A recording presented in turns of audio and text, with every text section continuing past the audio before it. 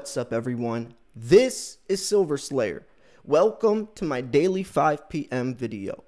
This is a very serious, very important video. I highly recommend you watch till the end because unfortunately, there's a lot to this. We're going to be going over how gold and silver dealers rip off investors, how to avoid getting ripped off, and also 14 ways to spot fake coins, because unfortunately it's not just the prices being crazy high or ripping you off that way. Some of the silver is just flat out fake. So we have a lot to talk about. First and foremost, I'm doing a 46,000 subscriber silver giveaway. The entry video is open. I'll link it in the description if you want a chance to win some free silver. The link to these 3 articles will also be in the description. So buy gold and silver safely explains how gold dealers rip off investors. So most gold dealers rip off investors, but you never hear the media talk about this. Why is that? Part of the reason is these dealers are big advertisers on television and radio. Who is left to get the word out to investors about this abuse of investors, especially the elderly whom they prey upon? And that's something that I do want to, I want to stop here for a second. Just a quick second. You've all seen those advertisements on TV late at night where they're showing off all these American Eagles and all these proof coins, and for the average person, you look at that and you can tell that there's something not right about it off the bat, and especially the way they present these coins, and they use words that you don't even really understand, and they're saying, for the next hour, we're going to be putting this coin at a 15% discount or whatever, and they have the fake phones ringing all the entire commercial in the back, making it seem like people are just hurrying and buying all these coins up, and that stuff is just... it's terrible, especially since they do prey upon older, like they say, the elderly. But anyways, this is way deeper than that. This is way deeper than that. A lot of times, you also have the only way to get educated about buying silver safely or what the best silver to buy is YouTube. And a lot of people don't think about going to YouTube. A lot of people don't even use YouTube.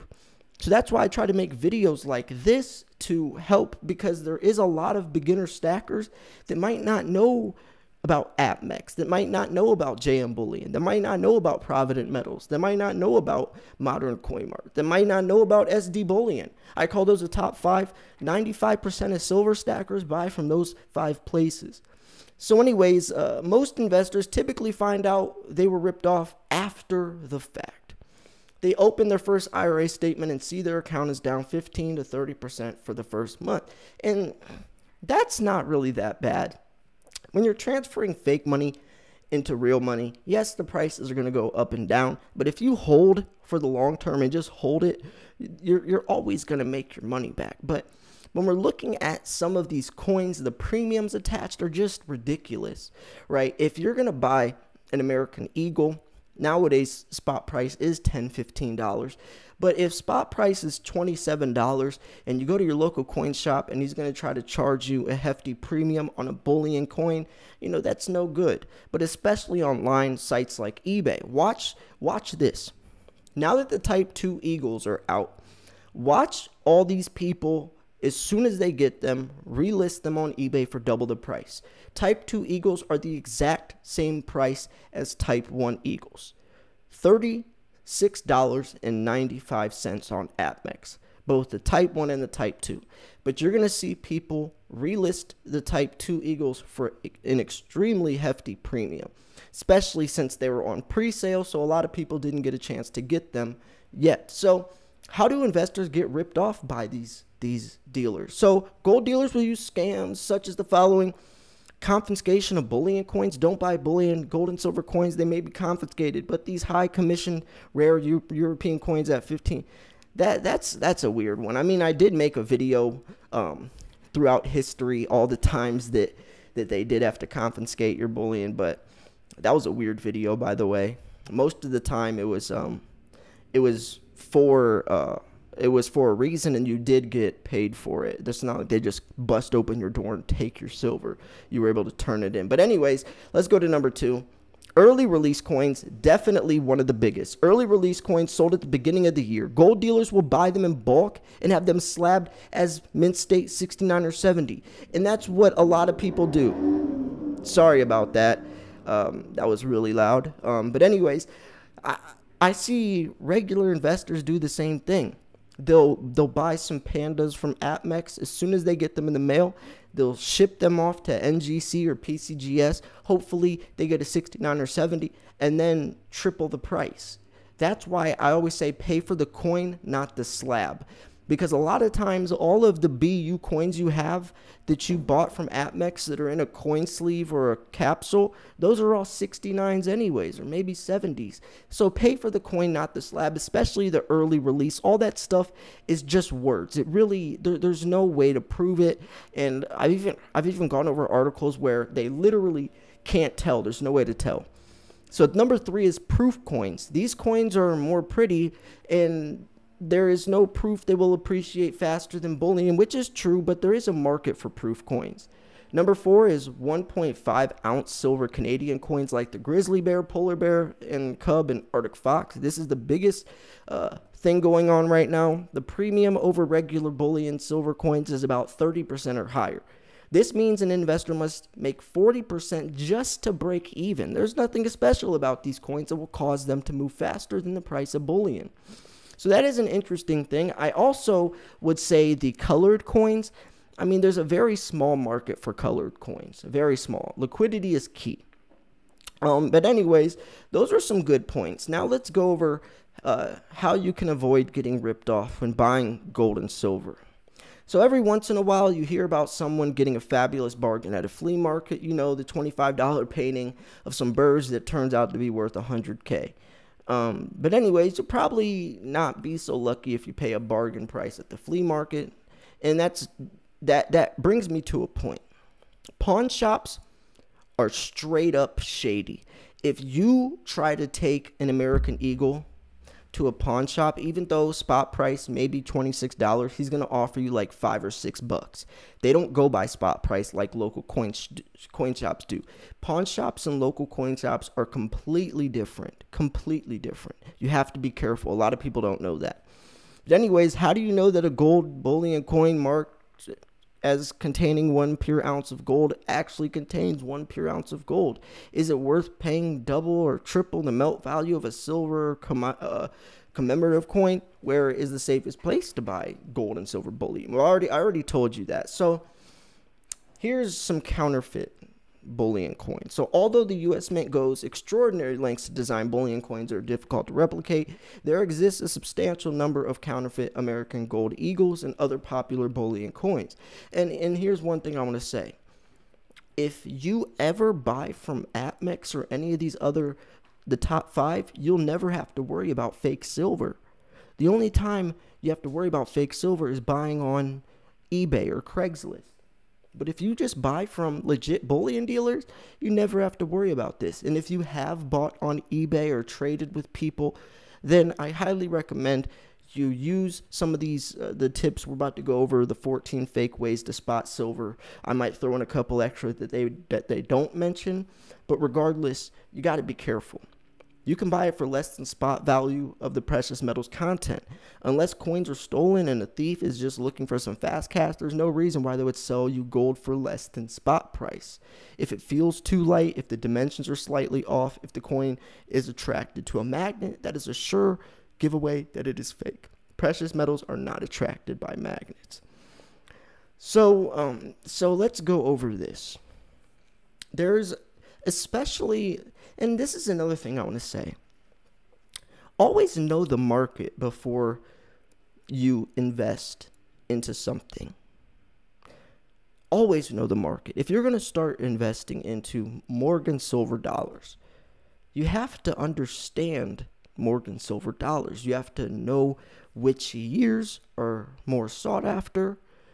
You have to know when they stopped minting them, because in 1921, that was when Morgans, that was the last year Morgans were minted. But 1921, there's tons of Morgans. So 1921 isn't a very popular year. There's also 3 different mints that Morgans were minted from. Carson City being the most rare, Carson City being the most profitable. I wouldn't say profitable, I say most expensive. And some years there was tons of Morgans made, some years there was not so many. And not only that, you also have to look at condition. Condition is everything with Morgans. You can go on eBay right now and buy Morgans for $25, but they're going to say the condition is better than it really is. They might say it's a 68 when it's really a 64. They might say it's an NG plus when it really isn't. So if you can't verify that with your own two eyes, if you can't tell what the condition is with your own two eyes, then I would stay away from it. So it is unfortunate that articles like this have to be written, right? And that's what I was trying to say. When there's money trading in hands, there will always be fakes and frauds and counterfeits. So anyways, let's look at this. There's the magnet test, right? While many fakes can be easily pass a test, silver as well as gold, for that matter, are both non-magnetic. And another thing I want to say is, if you weigh it, that's another surefire way. 1 ounce silver is a very dense metal. So if they're going to try to replicate a coin for it to weigh exactly 1 troy ounce with the same dimensions, it's not going to, because the other metal that they're using to replicate it with is not going to be as dense or more dense than silver. No other metal has the same density, and no other metal is going to weigh 1 troy ounce that has the same dimensions as an American Eagle or whatever. So as soon as you weigh it, you'll be able to know as well. 31 grams, not 28. Number 2, magnetic slide test. How it works is, even though silver is non-magnetic, it has a property known as diamagnetism. This causes silver to repel when in contact with a magnetic field. So real silver moving down a magnetic slide will move slower than fake silver. So anyways, number 3 is the ice test. What is this? I don't think I ever heard about this. Cheap and easy to do. Get some ice from the freezer and simple way to test both silver coins and bars for authenticity. All you need to do is place the ice on silver and watch. The ice should begin to melt immediately because silver is the best conductor of heat. Oh, that's a good point. That's really interesting. I've never heard that one. So the dimensions test, this is kind of like the scale test, because if you're looking at the dimensions and the weight, not a lot of fakes will be exact. So, and this is what I was saying, use a digital electronic scale, because nothing is going to weigh 31.103 grams that's not silver. 5 is a visual test, right? There's sometimes, if you look at the 9 on the date, if it's in 1995 or whatever, the 9 might be slightly off. The O might be a little thinner, right? Something along those lines. You can look at the edge of the coin as well. Another way is, see what I was saying? Like the 1 or the 3 might be a little different. Like right there, right? There's ways to tell. See what I'm saying? Even the stars are smaller on the fake. The U has no tail, missing veins on the branch leaves. See, stuff like that. So if you do have some coins that you want to, that you might be a little curious about, maybe you bought them from somewhere that isn't one of the top 5 or isn't a legit dealer, you might want to go through your stack and make sure. 6 is the bleach test, which I would not recommend. Silver will tarnish very fast when exposed to any sort of oxidizing chemical like bleach. There's the ping test, which most people know about. Silver has a certain high-pitched ring to it when struck with another metal. 8, buy from reputable dealers, right? That's the easiest one. Just buy from legit dealers, and you'll never have to worry about any of these. Silver plated, like it says, any base metal with silver plating on the outside to fool the eye. 100 mils, this word is deceptive. It is stating the measurement of the thickness of the silver plate. Silver clad, replica or copy, nickel silver. While this has a silver appearance, it is composition of 60% copper, 20% nickel, and 20% zinc. So the specific gravity test, this stuff is pretty complicated. You can actually put silver in water and do all this like buoyancy stuff. They also have these really expensive, yeah, see what I'm saying? It's just doing the most. There's the acid test as well, which I wouldn't recommend because it ruins your coin. And then they have things like these, right? These are really expensive, but it will even tell you the purity, and you can do this with not just silver. The ultrasonic thickness, the thickness test. You know, there's a lot of different things you can do. The Sigma Metallics Precious Metals Verifier, fire assay if you're willing to test purity. You probably shouldn't be in the industry buying silver. With that said, probably the most surefire way, pun intended, is how to test for silver purity and avoid fake silver bullion is through fire assay. With one of these, you can, you know, this is the most destructive. You'll have to melt it down. So anyways, you know, these are all pretty easy tools you can use, pretty easy ways to figure it out, except for a couple. I would recommend just buying a scale and weighing it if it's not exactly 31 grams and you know it's fake. Or you can, you know, you can, I would say scale, that's the easiest, or the magnet test. Scale or the magnet test are definitely the easiest, or the ping test.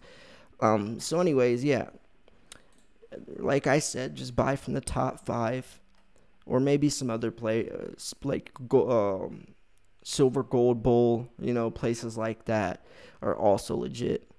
So you might find a little bit higher premiums up on places like APMEX instead of eBay, because you're paying for the legitimacy. You're paying because you know that coin is going to be real. Plus, APMEX has a very diverse selection. It's kind of like name brand stuff. You're paying for Nike and not some random shoe, because Nikes are durable. They last, right? You're paying for that, and you have to remember that, especially if the coin gets lost in transit or whatever, you'll get your refund, or they'll reship a coin up to your satisfaction, where eBay, no refund, no return policy. Stuff you got to think about. So anyways, I'm going to wrap this video up here. Like I said, I'm doing a 46K giveaway. The entry video is open, so make sure you go enter. Thanks for tuning in. This was Silver Slayer. I'll see you guys soon. Peace.